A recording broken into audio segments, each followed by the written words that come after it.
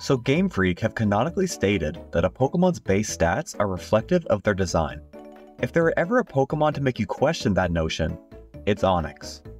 When we all saw this giant hulking rock snake in the anime, I'm sure we all imagined its awesome power would be matched in the games. But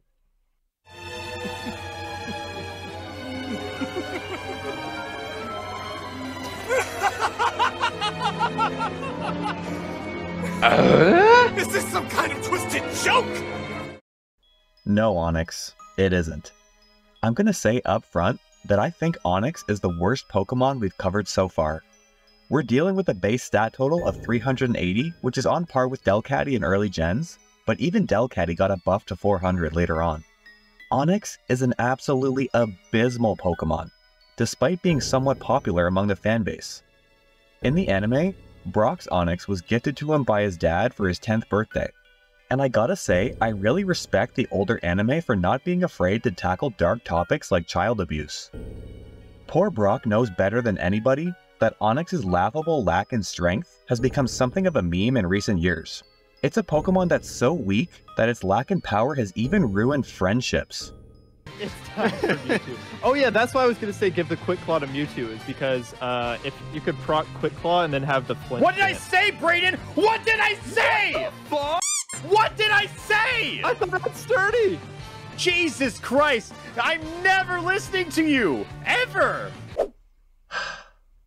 And I thought Pokemon was supposed to bring people together.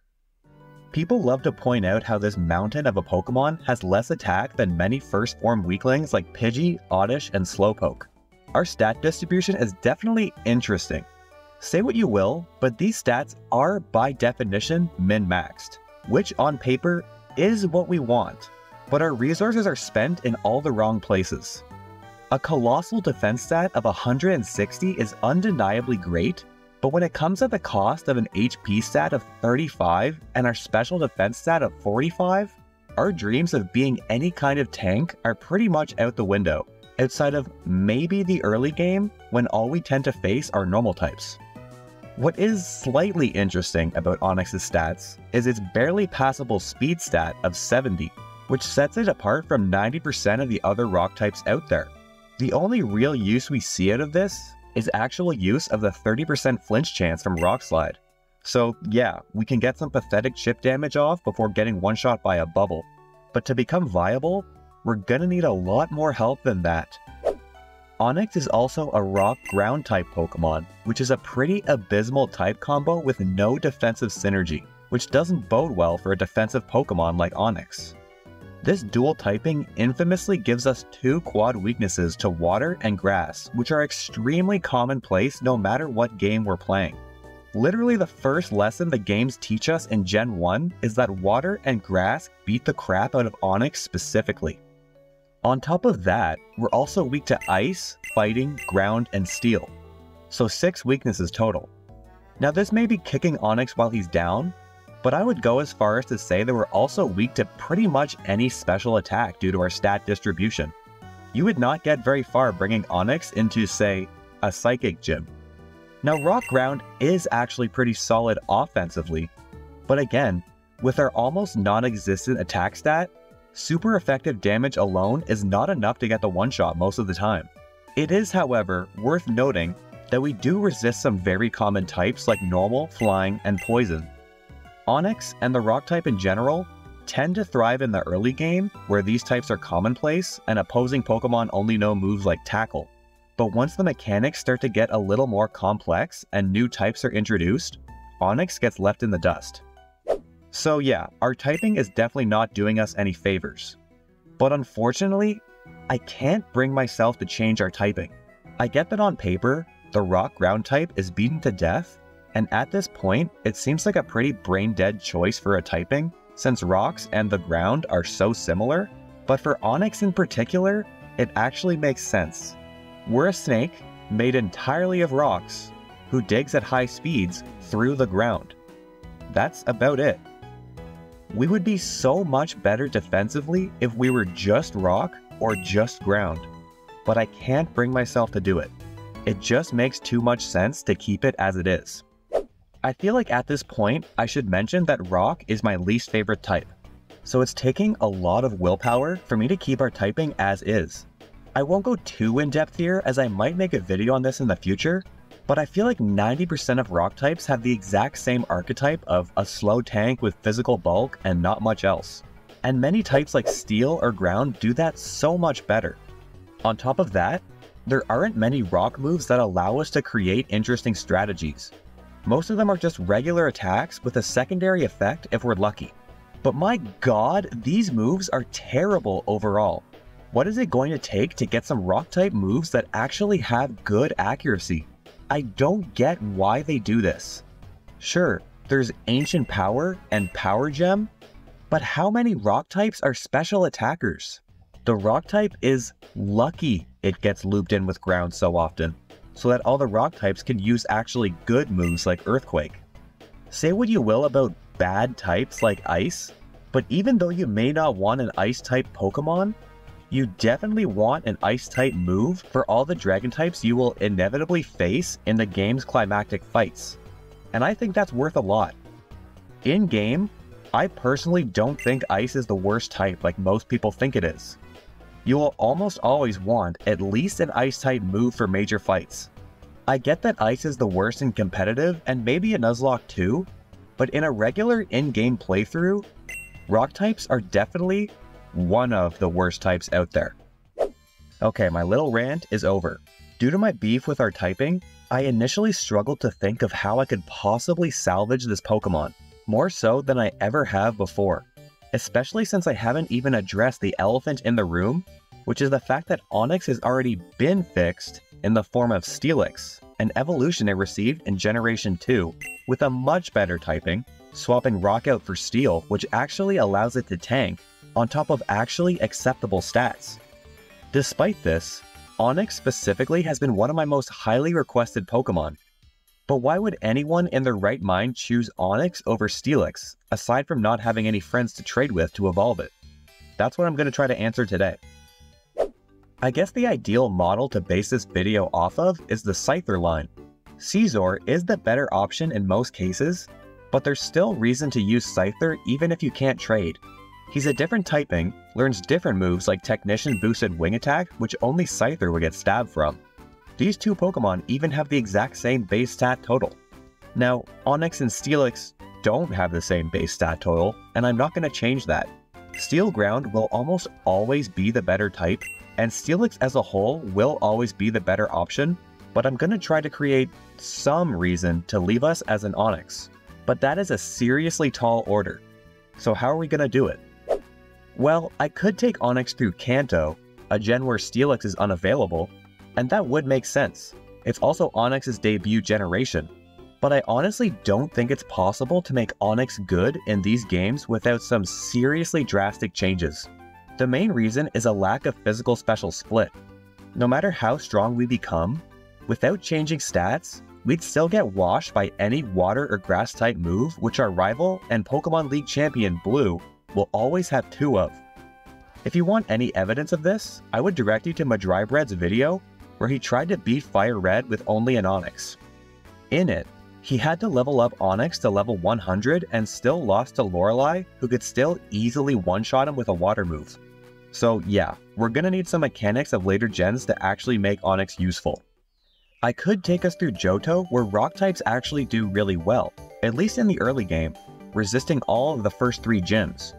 And we also get an Onix before the first gym in an in-game trade in Violet City. But after that, I would say Onix still loses to every gym leader after Whitney, since they all either counter rock or are special attackers.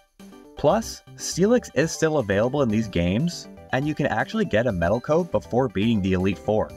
I still think we need to go a little further for Onix to shine. So I think the best fit for Onix is actually Gen 5's Black and White 2, and let me explain why. Not only has Gen 5 introduced some new moves, mechanics, and abilities which we'll get into later, but they've also introduced a new item, the Eviolite, an item that raises the defense and special defense of the holder, but only if they can still evolve. In other words, Onix can make use of this item, but Steelix cannot.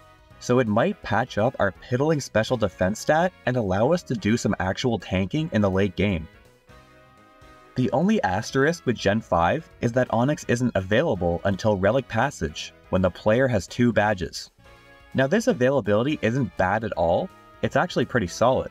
But when Rock Ground is such a great answer to both of the gyms before Onix is obtainable, it would be a crime to not include him in the adventure a little bit earlier. So for the first time in this series, I'm going to be tweaking a Pokemon's availability. But there aren't any routes early on that make sense for Onix to show up in. So what are we going to do? Well, remember that NPC from Johto who trades you an Onix in Violet City for a Bellsprout? Well, let's say that this same guy has moved to Flockacy Town in the Unova region, and he still gets off on manipulating young children into trading for the terrible Rock Snake Pokemon. But this time, we'll show him just how strong Onix can be. Hypothetically, I would say that he'd ask for a Sunkern in exchange, which is available in the adjacent Route 20. He asked for a Bellsprout in the Johto games, so maybe he's a little bit nostalgic for a Grass-type Pokemon, this time from his home region. Now I will say that I'm not smart enough to actually program this NPC or an in-game trade into the game, so I'm just going to be giving myself an Onix once I reach that point. This means that I'll still be able to nickname him, and I won't get the 50% experience boost from traded Pokemon. I'll say that this change in availability isn't really necessary, and we may be overpowered in the early game, but it's mainly for the purposes of a YouTube video. To go about a quarter of the game without our project Pokemon is too long in my opinion.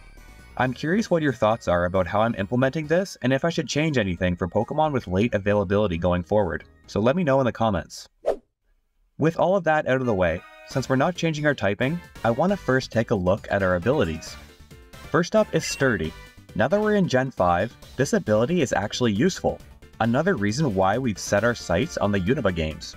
Basically, we can't be taken out in a single hit, which will come in handy if we're ever facing a water or grass type, which, inevitably, we will be.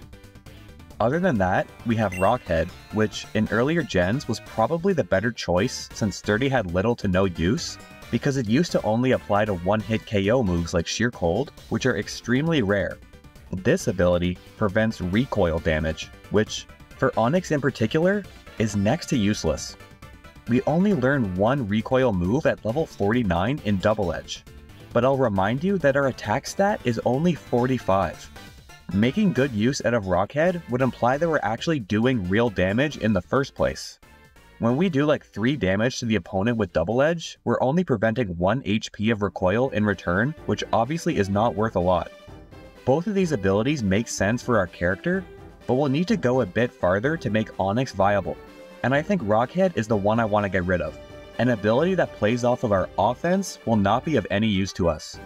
Luckily, there are a lot of decent rock-type abilities that make sense for pretty much any rock type. Take Solid Rock for example, which reduces super effective moves by 25%. Basically, it can turn any 4 times weakness into only 3 times. All Pokemon who have this ability have a quad weakness, and so does Onix, so Solid Rock is a pretty good option. Shell Armor, or Battle Armor, is another good one that's used by many defensive Pokemon. This one prevents all critical hits, which is very useful in a Nuzlocke when trying to set up or just get a reliable switch in. But for a Pokemon as feeble as Onix, we're going to need to bring out the big guns. There is one ability that I feel can salvage any rock or ground type: Sandstream. This ability triggers a Sandstorm as soon as the Pokemon switches in. Sandstorm does chip damage of 1/16 HP of all Pokemon on the field unless they are rock, ground, or steel types. So it's a nice little boost in our damage output, but Sandstorm also increases the special defense of all rock types like Onix as long as it is active. This means that Onix will now have the ability to tank not just physical, but special attacks as well, which was previously one of our biggest weaknesses. Coupled with the fact that weather effects are permanent in Gen 5, and I feel like we've got a really good starting point here. Weather-inducing abilities are pretty overpowered, hence why they were nerfed to only lasting 5 turns in later gens. But if any Pokemon needed this level of help, it's Onix. I don't think Sand will be as overpowered as its counterparts Drought and Drizzle are for their respective weather conditions, since it doesn't actually power up Rock-type moves. and giving these overpowered abilities to weak Pokemon isn't unheard of, so why not Onix? I also think Sandstream fits with our character. Take a look at the other Pokemon who get it: Hippowdon, Tyranitar, and Gigalith. The through line here is that all these Pokemon are pretty gargantuan in size. And size is actually one of the only things Onix has going for it. I feel like this colossal monster emerging from the ground would cause an explosion of sand everywhere. So I think I've convinced myself that this ability, despite being pretty broken, makes sense. Because this ability alone still isn't going to be enough to get Onix out of the hole that Game Freak has dug for him. Let's take a look at our moveset, and I gotta say, this is actually pretty good. We get almost everything a rock type would ever want and learn a new move about every 3 levels. This must have been Game Freak's attempt to patch up how dirty they did Onix when they created it. It didn't work. For a Pokemon with as many weaknesses as Onix, this still isn't enough, and there's a lot of overlap with moves like Rock Throw, Rock Tomb, and Smackdown for example, which are all 50 base power rock type moves. It's a big moveset, so I'm only going to highlight moves I'm changing, and I'll brush over the ones that I don't. I think it's more interesting if these moves are exclusive to Onix because it offers the player the choice on when to evolve. Most moves make sense on Steelix as well, and many are by TM too, but again, let's try to give us some reason to stay as an Onix. We learn 4 moves off the get-go in Mudsport, Tackle, Harden, and Bind. The only move I have a problem with here is Tackle. I think I want to pull Rage down from level 10 to learn here. It's not specified in the Pokédex anywhere, but our moveset kind of implies that Onix has a bit of a temper and might go on some temper tantrums. We've definitely got the bulk this early on to take the hits required to build up this move's power, so it should be pretty good. I'm just trying to create a little bit more space down the line. I think the anger aesthetic is what they were going for when they added Curse at level 4. This move allows Onix to say words like heck and damn, and I'm just quoting what he says by the way. This is an insanely good move to get this early on, and despite it probably being our best move, I'm going to get rid of it in place of another move that we're going to add later. More specifically, I'll let Steelix have it as a level 1 move since I feel it's more fitted for a Pokemon that doesn't care about sacrificing speed. This is what I mean about these 2 Pokemon being 2 completely different experiences. Onix cares about the drop in speed, but Steelix doesn't because he's slow as hell anyway, and it powers up his Stab Gyro Ball. Again, we'll come back to this decision in a little bit. I swear I'll make up for it. To fill the slot at level 10 originally filled by Rage, I'm gonna pull down Sand Tomb all the way from level 37, which is way too late for such a trash move. I thought this was a special attack for some reason, but it's apparently physical, which is a good thing, so I guess I'll keep it. Sand Tomb gives us the opportunity to get some decent chip damage on the opponent since we definitely aren't one-shotting them. Next, I'm gonna get rid of Rock Tomb entirely at level 13. Like I said, we have so many rock types already that do pretty much the same thing. This one does drop the opponent's speed, but it's also available via TM anyway, so it's a bit of wasted space. I'm gonna fill it with Rollout, which gives us a chance at doing some actual damage. We're bulky enough to stay alive for 5 turns for sure, at least in the early game, and on turn 5, this move has a base power of a whopping 480, which is insane. Now some of you might ask the question, can Onix roll? And to you I say, just roll with it. He could probably lie down and roll sideways. See, we can already learn it by breeding. The next change will come at level 22, where I'm going to be swapping out another 50 base power rock move in Smackdown for Bulldoze. We'll get this via TM later anyway too, but it is useful to have a decent ground move for the Electric Gym, and we haven't learned too many ground moves thus far. After that, we usually learn Dragon Breath at level 25. Now Onix has always had some sort of homage to dragon types, but choosing this one out of all of them is a missed opportunity, at least in Gen 5. I think that Dragon Tail is more appropriate and could combine well with Stealth Rock, which we also learned at level 16, since the AI never switches on its own. Not only is it physical, this Pokemon is definitely more known for its tail than its breath, learning moves like Iron Tail later on. The next change feels a little bit weird to say out loud, but I'm going to be swapping out Slam for Body Slam, which is objectively better at level 28. We could use some moves that are 100% accurate, and this is also a stronger option with a 30% chance to paralyze. But our next change is at level 31, and it's the one I'm most excited about. we're going to be swapping out Screech for a much better option. Out of all the heinous crimes ever committed against Onix, it is an absolute Greek tragedy that they did not give the Rock Snake Pokemon the move Coil, an insanely good move learned by most Snake Pokemon that boosts our attack, defense, and accuracy. Now, I don't feel I need to explain why boosting attack and defense in a single turn is really good, and Curse already did that. But I'm super excited to see how the accuracy boost from Coil synergizes with all the stupidly inaccurate rock moves we learn. I think that Onix has the potential to be the best Coil user out there, or at least the most beneficial. Arbok is also saved by this move in later gens and uses it to patch up the low accuracy Gunk Shot, so I'm hoping that we can do the same with moves like Rock Slide and the infamously 80% accurate Stone Edge. Curse is Steelix's move, but I think Coil is a really good move for Onix. After that, we've got a hole at level 37 originally filled by Sand Tomb, hilariously, so I'm going to pull down Dig to this slot from level 43. This is also a learnable TM, but makes sense for our character and is still one of the best attacks we're going to have up to this point. And then at level 43, we can fill that empty slot from Dig with the ultimate ground type move, Earthquake. Any ground type worth his salt learns this naturally, and we don't get the TM for this before the Elite Four in Black and White 2, so this is much needed. I was shocked to learn that we don't get this already. And finally, our last change is going to be to our ultimate move at level 52, where we usually learn Sandstorm. It's an odd placement for our ultimate move, and our new ability basically makes this useless. Plus, if your Onix still has Sturdy and you still want this, you can pick it up via TM already at the Mistralton City Pokemon Center, so I'm gonna fill it with another Dragon-type move. Given our character as a rampaging giant, you might expect me to give us Outrage here. And while that could also work, I actually want to give us Dragon Rush, a strong dragon move that could use a little more accuracy and should synergize well with Coil. I think it fits here because Dragon Rush actually has a secondary effect. I feel like it's supposed to reflect the difference in size between a massive dragon and the presumably much smaller opponent. I think this is why it does double damage and cannot miss versus opponents who have used the move Minimize in later gens.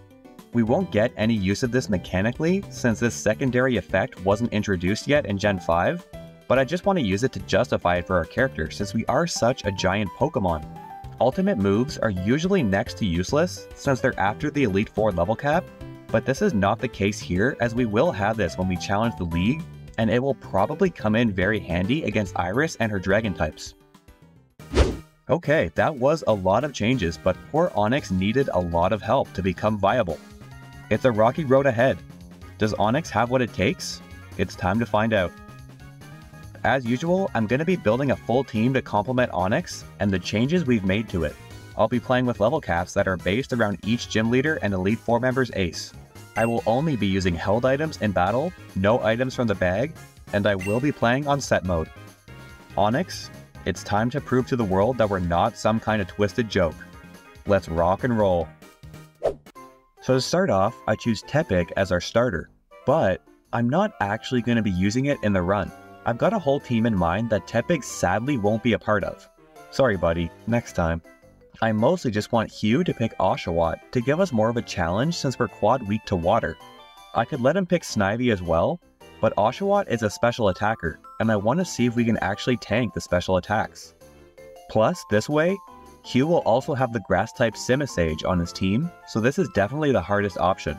I'll note that I won't always pick the hardest option for our runs, only when I feel like it's most interesting.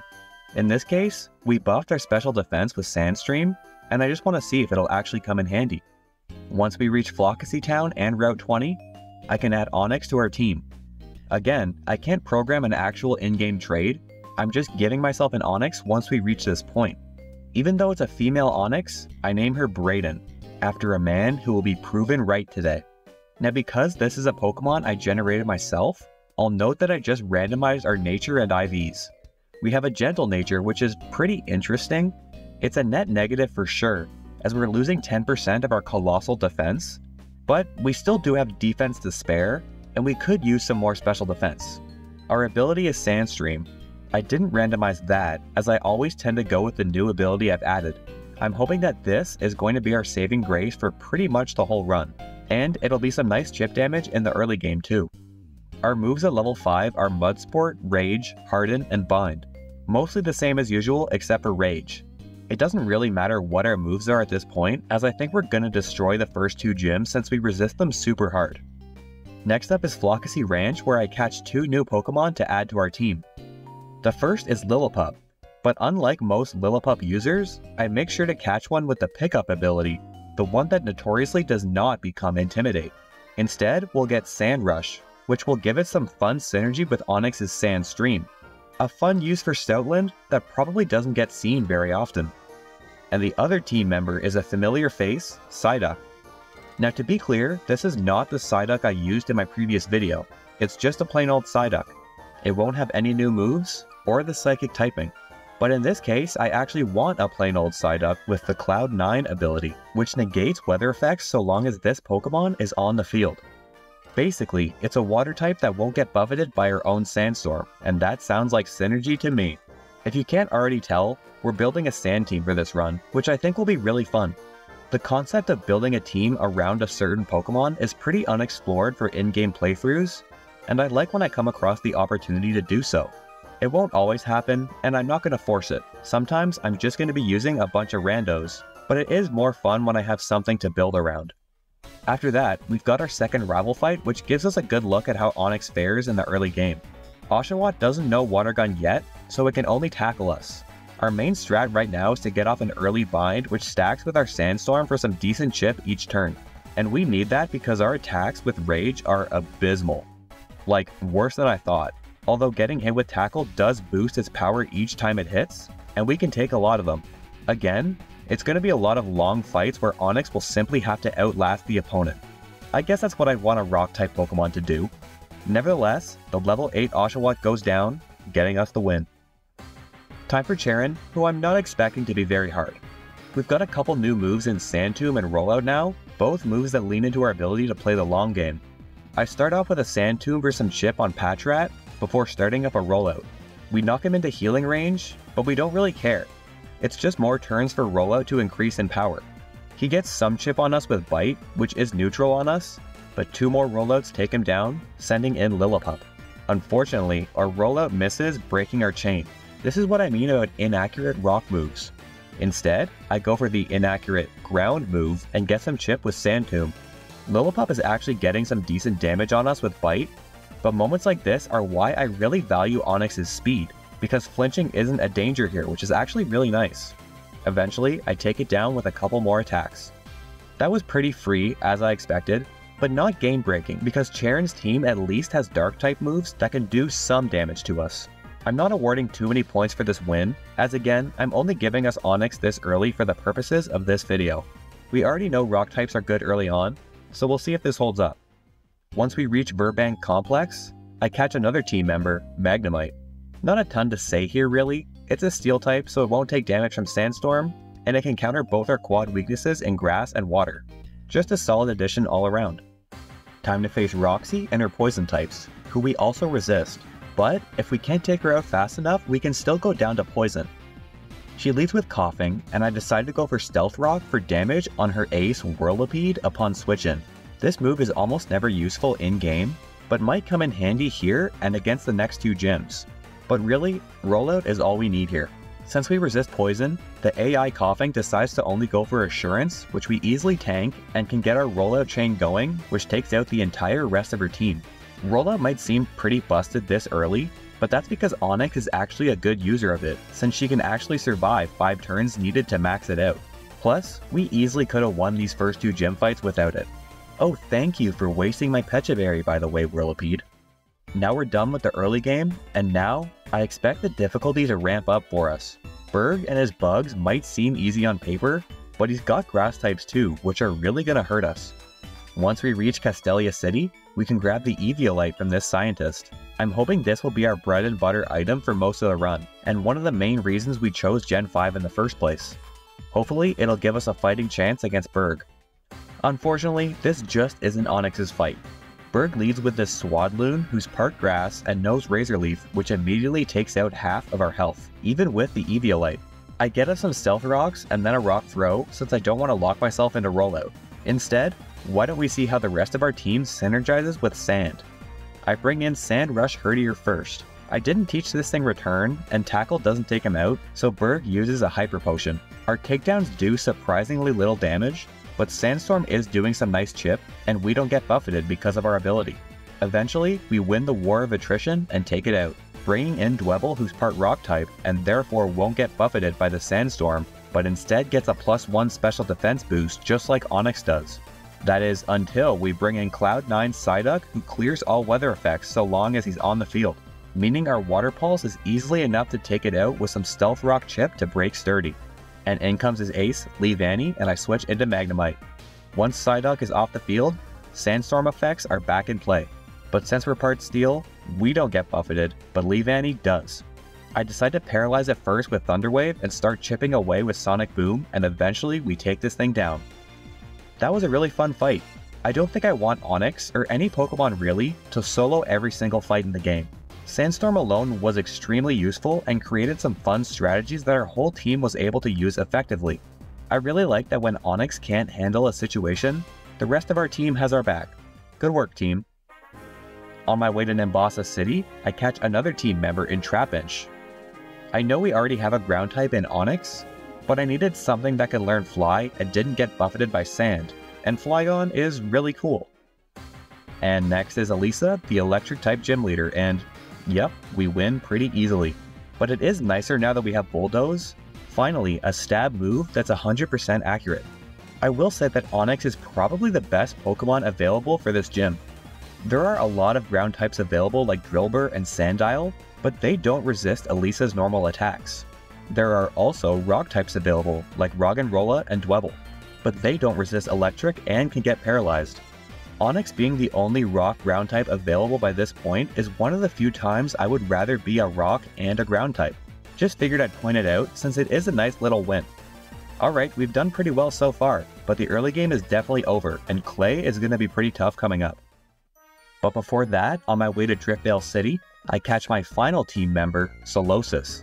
His Overcoat ability also prevents damage from Sandstorm, so now we've got a pretty diverse team of Pokemon that thrive in the sand that Onix sets up. Sand overall is a pretty diverse weather condition compared to the others, with 3 types that are automatically immune, as opposed to say, Hail, which only really synergizes with Ice. Sand is one of the more fun teams to build around in my opinion for this reason.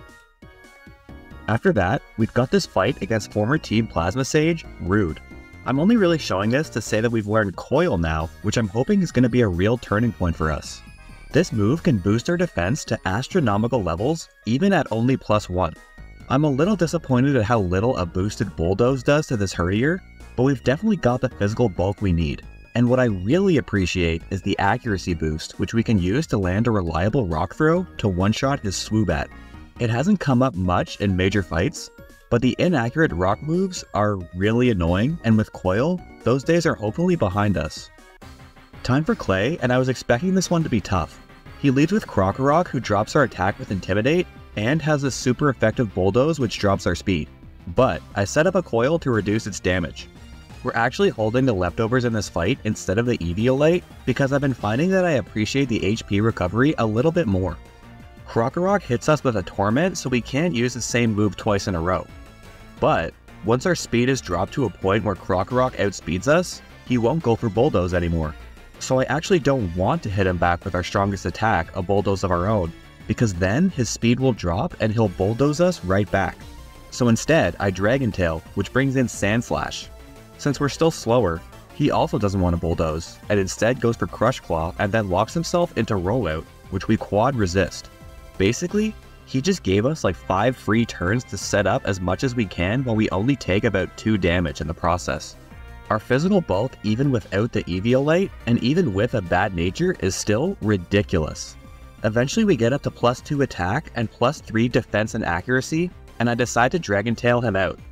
Dragon Tail is also 90% accurate by the way, so Coil helps patch that up too. But it brings Krokorok back out, who drops our attack again with Intimidate.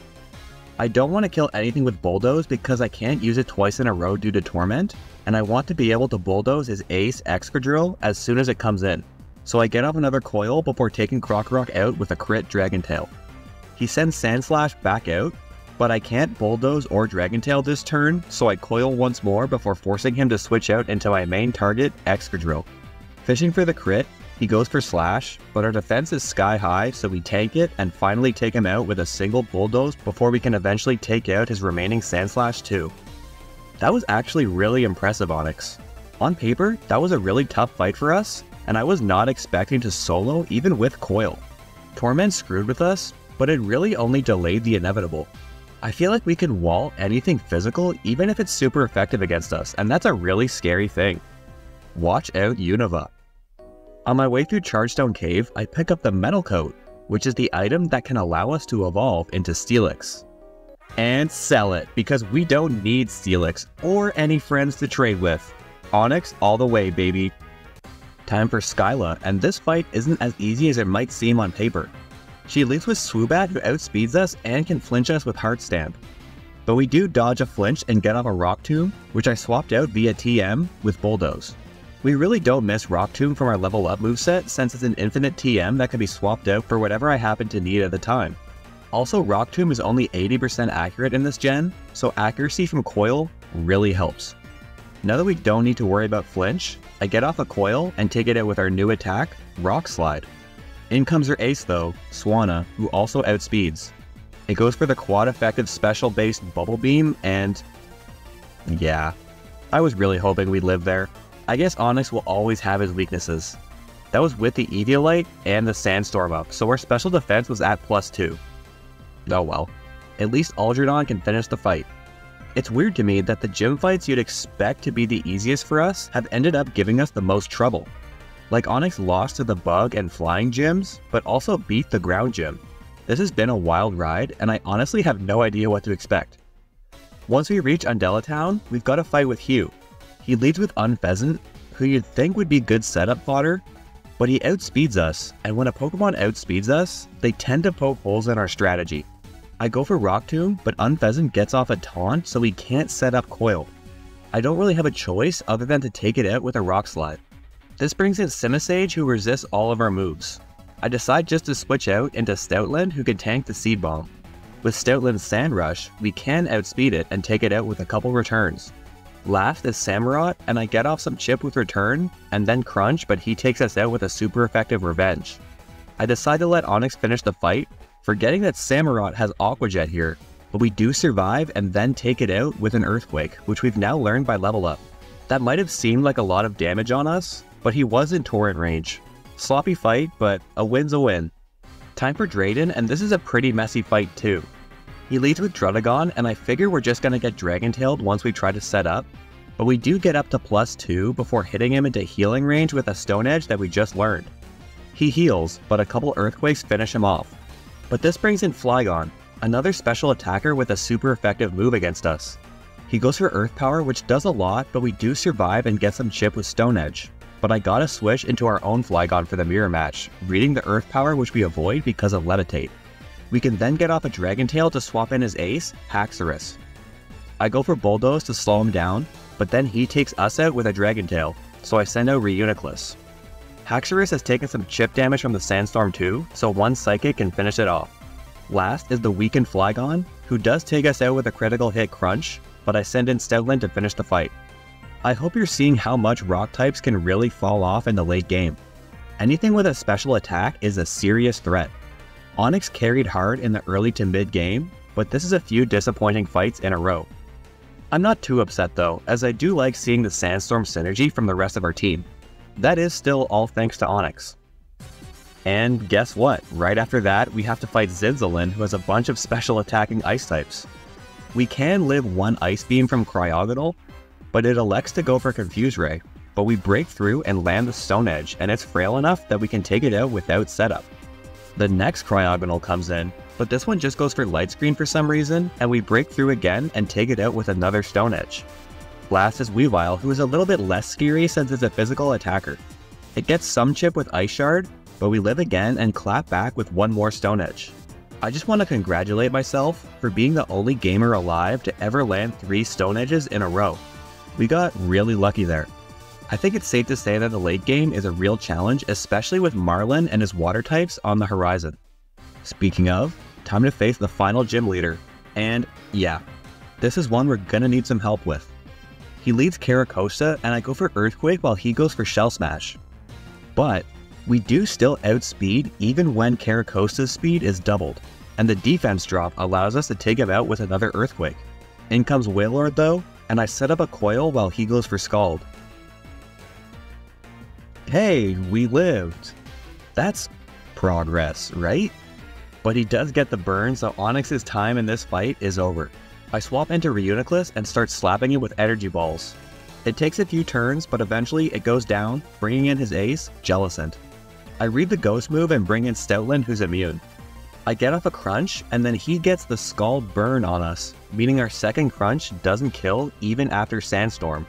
And it triggers Cursed Body, disabling Crunch, the only move on Stoutland that affects him, so I have to switch. I then misplay and switch into Golduck, who removes Sandstorm when he takes the field, when all we needed was one turn of chip to finish the fight. Whatever, I use Confusion and finish him off. Geez, tough luck. I feel like we really lost our momentum. Deciding we need a shot in the arm, I backtrack to Castelia City and grab the TM for rest. Hopefully the ability to heal will give us some more longevity for these big fights coming up. I also head to Mistralton Cave and grab the TM for Rock Slide. We're about to learn Dragon Rush, and we may want to swap moves around in between fights, and this makes it a little bit easier to do this. We already have Stone Edge, but that TM is not available until the post game, and I don't want to waste my heart scales yet. We've got a double battle with Zinzolin next, and they send out Cryogonal and Liepard. Again, I'm worried about Ice Beam, but it targets Hugh's Samurott instead, allowing us to set up a coil, while Samurott takes out Liepard with an Aqua Tail. But next turn we do get hit with an Ice Beam for about half, and then we can take it out with a Stone Edge, and Samurott gets another kill on Watchog. Another Cryogonal comes out, but again it elects to go for Light Screen, so we can take it out with another Stone Edge. But the Solipede does get off a Toxic on us, so we've got to end this fight quick. Samurott lands an Aqua Tail, but it doesn't kill, and in comes his ace, Weavile. It goes for Ice Shard, but that's physical, so Onix hangs on and crushes it with one more Stone Edge as Hugh takes out the weakened Solipede with a Slash. Okay, nice. Back in the wing column. We had just enough to win there. Ice moves are scary, but at least we're not quad weak to them.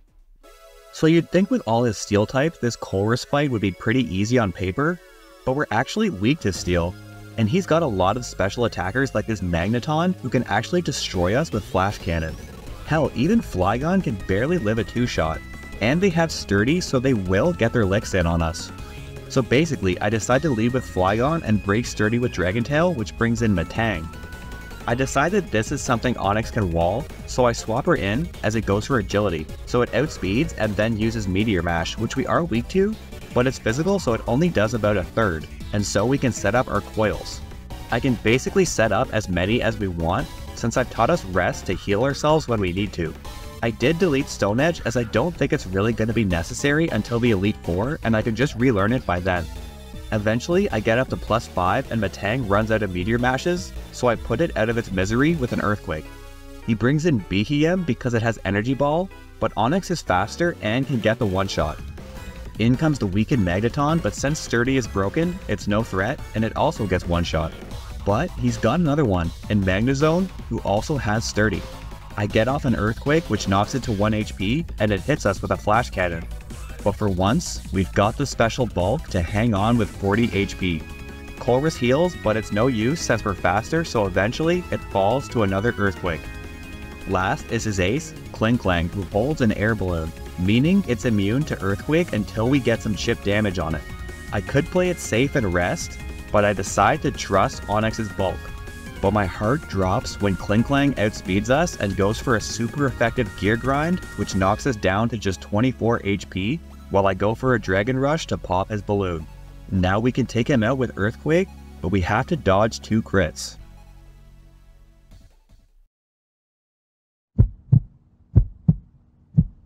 Our girl holds and finishes the fight with one last Earthquake. Sure, we needed a little help from Flygon there, but this is a really well-designed fight that not many Pokemon can solo.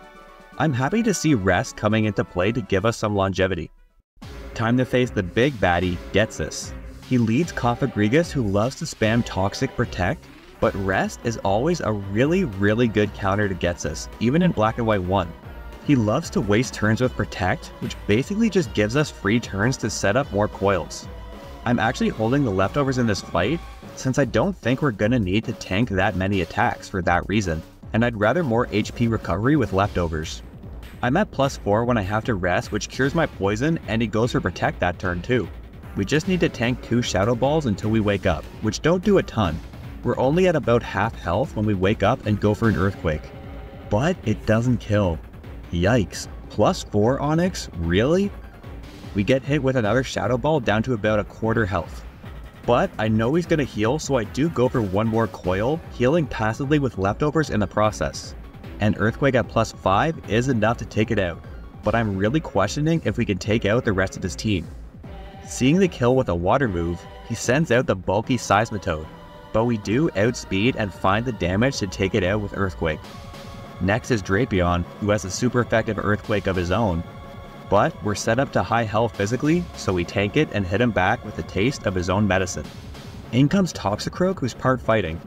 He could go for Brick Break or even the special move Shadow Ball, but instead goes for Sucker Punch, which doesn't do much, and we crush him with another Earthquake. We probably could have lived those other moves, but there's still a lot more fight left. He sends out his ace, the pseudo-legendary Hydreigon, who has a physical moveset, so Onix hangs on from a Dragon Rush and we can clap back with one of our own. It is extremely satisfying to have a 100% accurate Dragon Rush when combo with Coil, by the way. And last is Electros, who's got a very diverse move pool. He also has Levitate, so Earthquake won't affect it. I have to go for Dragon Rush, which doesn't kill without stab. He goes for a special move in Flamethrower, but Onix the Eternal hangs on and finishes the fight with one last Dragon Rush. That was a really good fight. Black and White 2 have so many well put together boss fights with a lot of diverse teams like this one. We've given Onix the tools she needed to put up a fight, and she didn't let us down. It's easy to overlook Onix's speed, as most rock types would have gotten outsped and one-shot by Seismitoad at the very beginning. Shout out to getting great use out of Dragon Rush too. Really great work, Onix. At the end of Victory Road, we've got our final rival battle against Hugh. He leaves with Unpheasant, who again might seem like good setup fodder, but he pivots out with U-turn into Samurott, who can one-shot us with Surf, so I have to switch out into Golduck. But he isn't really a good answer either, as all we can really do is use Confusion, and eventually we get out-muscled and Golduck goes down. I send in Magnezone to take it out with a Volt Switch and pivot Onix back in, as he sends out Simisage. When I decided to choose Tepig as my starter, I assumed this thing would have Seed Bomb, which Onix might have had a chance at surviving. But it actually knows Energy Ball, so we've got to switch out again. I send out Flygon, who can't even take 2 Energy Balls, and goes down before even getting a shot in. I send out Magnezone, who hangs on from a Brick Break on 1 HP and gets some chip, but after that, he goes down too. I send in Reuniclus to hit a hard Psychic to take it out, but our team members are dropping like flies. We really don't counter Grass or Water types very well at all. In comes Bouffalon, who knows Earthquake, and I have to let Reuniclus go down too. Onix, we need you to lock it down, buddy. We are weak to Earthquake, but we're still bulky enough to get a few coils off before using Rest to get back to full health. Before we wake up, we still need to eat a few Earthquakes that take us down to about half. But we do eventually wake up and take him out with an Earthquake of our own. And last is the Unpheasant. It goes for Swagger, which is kinda scary, but we won't hit ourselves too hard as our base attack is so low and our base defense is so high. But we do break through anyway and land a Dragon Rush, but even at +5 attack, it still doesn't kill. That is rough, but we do break through on the very next turn too and land one more to get the win. Onix definitely pulled her weight there, even though half of Hugh's team could one-shot us. If I could go back, I think I would let Hugh choose Snivy as a good middle ground. Maybe then we'd stand more of a chance in these rival fights. But Serperior would outspeed us, and Leaf Blade is a high crit move, so Onix still probably wouldn't be a great option. Like I said in the beginning, it's always tough being a rock ground type when your rival will almost always have a water or grass type, and it's too bad we couldn't overcome this issue. Regardless, we've made it to the Pokemon League. We've picked up a little momentum in the very late game, but each one of the Elite Four is insanely threatening to us. All of them are going to have super effective moves against us, and I'm not really sure if we can deal with them. Some of them are very strong special attackers as well. These are going to be some of the toughest fights we've faced yet. But I have this Onix, and she's got something to prove to the world today. I decided that the set I needed to go with is Rest and Coil, which are absolutely necessary for setup and longevity, Earthquake for reliable stab, and Stone Edge from the move relearner in place of Dragon Rush. I know we're going to be facing 3 dragons in the champion fight, but there are some flying types and some bulky Pokemon like Lapras that I really need to hit super effectively. Our stats are okay. Our attack is weak, so we need to get off a lot of coils to do any kind of real damage, but my main concern is our HP, which has been a real hindrance that often prevents us from getting set up. We've maxed out our level cap, and I have a bunch of elixirs. No turning back now. Let's rock their world, Onix. I decide that Grimsley is probably the easiest. We were lucky to pull a female Onix because his lead Liepard can't attract us, so it's pretty easy to set up on it with Coil and Rest. Night Slash is a high crit move, but even when it does crit, it's not that scary. We're at +4 when we take it out with an Earthquake. But I probably should have set up all the way because in comes Crocodile who packs a Stab Earthquake. One poorly timed crit and we're a goner. Onix, I need you to hold. I sneak in the last couple coils as Crocodile hits us at low health.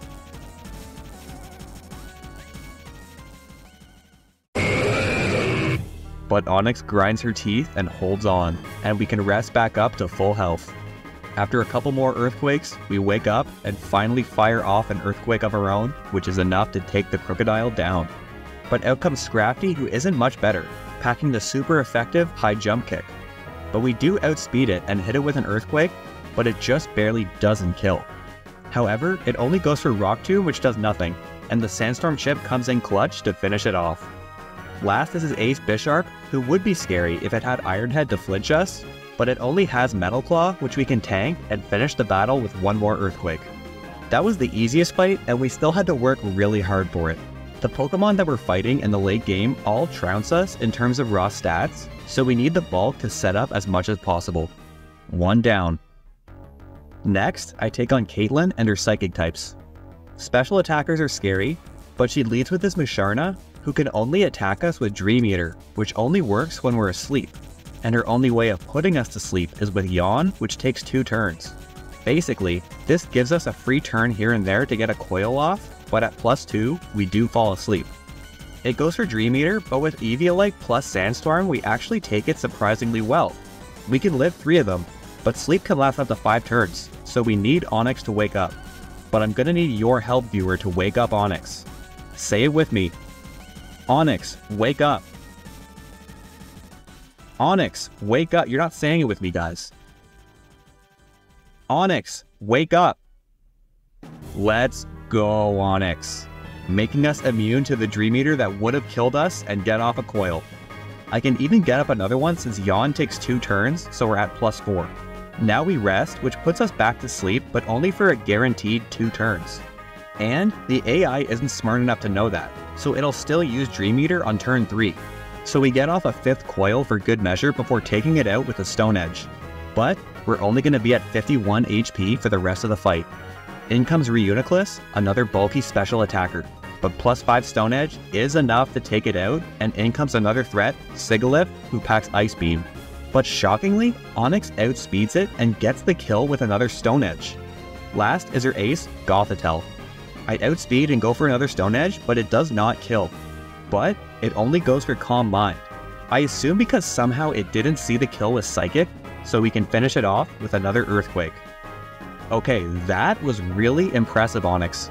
Finally, the special bulk from Eviolite Sandstorm comes in clutch. Sure, it's not enough to survive quad-effective water attacks, but there is no way vanilla Onix does anything in this fight, or any of these late game fights for that matter. But we're not out of the woods yet. Let's keep it going. 2 down. So I was very scared of this Chantel fight. She's got a lot of Pokemon that can hit us super effectively with special attacks. She leads with this Cofagrigus, who, according to Bulbapedia, knows Grass Knot, which probably would have one-shot us. but for whatever reason, it just doesn't go for it and chooses Shadow Ball instead, which we can tank reasonably well, allowing us to set up 4 coils before we need to rest. We tank a couple more Shadow Balls while asleep, but he's taking quite a bit of Sandstorm chip, so a +4 Earthquake is enough to take it out. In comes Chandelure, who has Energy Ball, but we outspeed and get the one-shot with Earthquake. Next is Golurk, who's a physical attacker. I see the opportunity to sneak in one more coil while we eat the Earthquake. Now we have a guaranteed one-shot with an Earthquake of our own. And last is Drifblim. One of the reasons I chose Stone Edge over Dragon Rush, because Dragon Rush makes contact and we would die to Aftermath. But a super effective Stone Edge is easily enough to finish this fight. I'm a little confused by what happened with a Cofagrigus there. Maybe the AI can't read our Pokemon's weight, so it thought Shadow Ball would do more? Regardless, our speed was absolutely crucial there. Most rock types would get decimated by Energy Ball from Chandelure, but Onix is just built different. 3 down, 1 Elite Four member left. Can Onix complete the gauntlet? On to our greatest challenge yet, Marshall, the fighting type master. The only saving grace here is that his whole team is physical. He leads with Throw, who wouldn't be that scary if he wasn't packing Storm Throw, which always crits. And crits will bypass the defense buff from Coil and possibly Eviolite, I don't really know. Let me know in the comments. But the AI likes to win the speed war, so it elects to go for Bulldoze instead, which doesn't do too much, and I set up a Coil. We still outspeed even at -1, so I get off an Earthquake to bring him down to just above half health after Sandstorm, while he Bulldozes again. But only now that we're slower, he goes for Payback, a move that doubles in power when you move second. No idea why he didn't go for big damage with Storm Throw, but Onix sees the opening and finds the high roll on Earthquake to the point where Sandstorm can just barely finish him off. Nice. In comes Mienshao, a serious threat with high jump kick, which knocks us into the red. I go for Earthquake, hoping to knock it into healing range, and we do after the Sandstorm chip. As he heals, I say a prayer and go for rest. And my prayers get answered as he decides to go for the 2-turn flying type move, Bounce, which not only does next to no damage, but also wastes one of the turns we spend sleeping. I have no idea why he did this. After he lands, he goes for a high jump kick, which knocks us into about a third, and I get off another coil to get to +2. I need to go for rest, but Mienshao goes for bounce again. What is he doing? I have no idea why the AI went for that. Is it possible he's afraid to take the recoil when missing the high jump kick? I've never seen this before.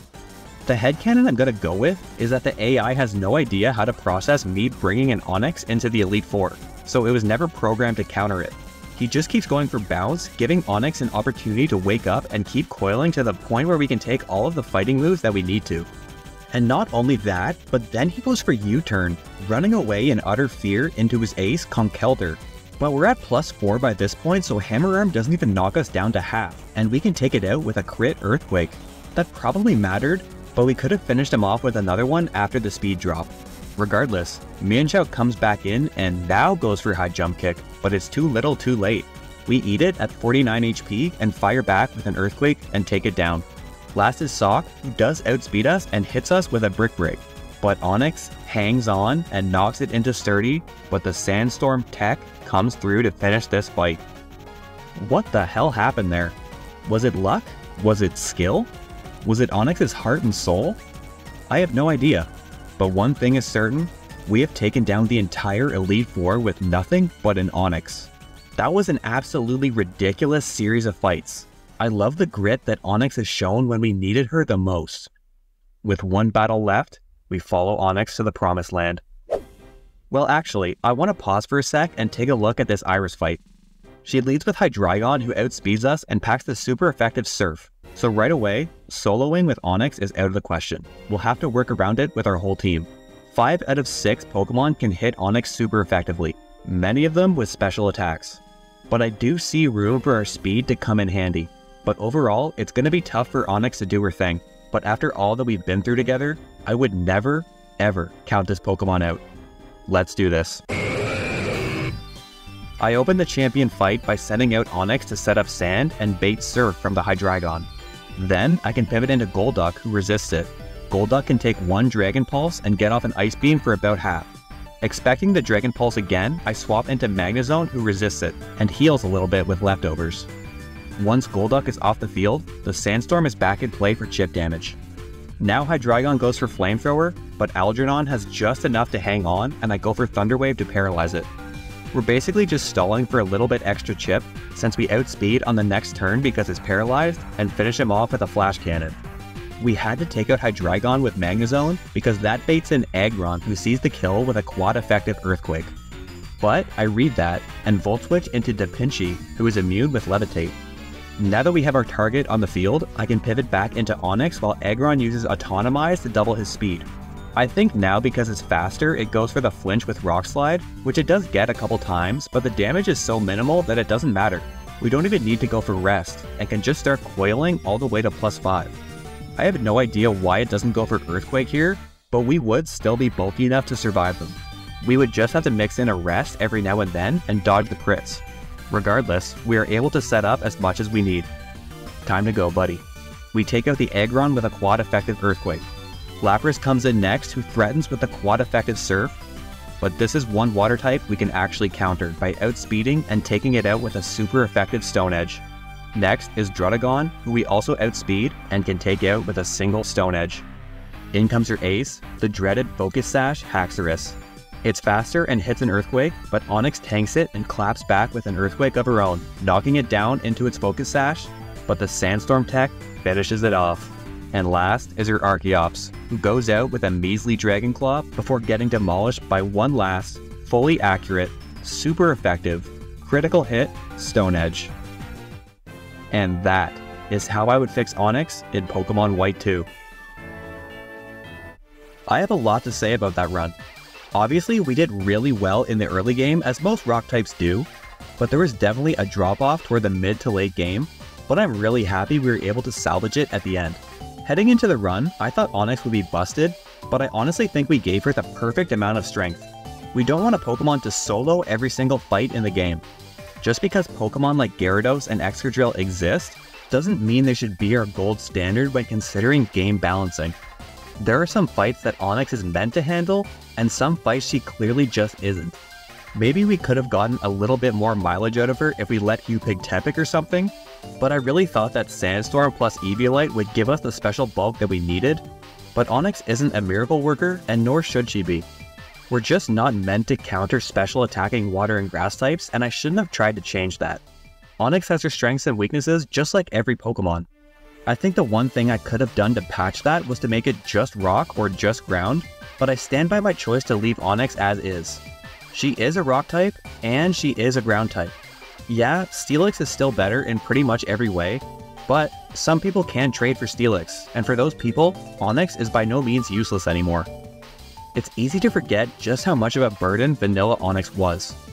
No way would we be able to use her in any fight after Elisa without any of the tools that we gave her. And Gen 5 was the perfect place to bring Onix to her full potential. She needed a lot of help. We needed the Eviolite, we needed Permasand, we needed Coil, we needed Infinite TMs, and we needed the physical special split. I was really happy with how everything came together for us this gen. Coil was the perfect answer to so many of our issues, and helped me actually enjoy using a rock type when I don't miss every single attack. Sandstream was vital too. Sure, weather abilities are pretty busted, but if anybody needed this kind of help, it was Onix. And it allowed for some really fun team building that allowed other Pokemon to thrive around Onix too. That was really cool. So yeah, we had our ups and downs, but I'm really happy with how this run turned out, because I care. I care about Onix, and she deserved better. It's a cool Pokemon, and it shouldn't be laughed at. So I hope you enjoyed salvaging this fallen Titan with me. It might be a little while until the next video, but next time I want to dig even further with a Pokemon even worse than Onix. Yup, such a Pokemon exists, I swear. If you think you know who it is, leave a guess down below. If you've got an underappreciated Mon that you want shown some love, let me know in the comments too. Thank you all so much for watching, and I will see you next time.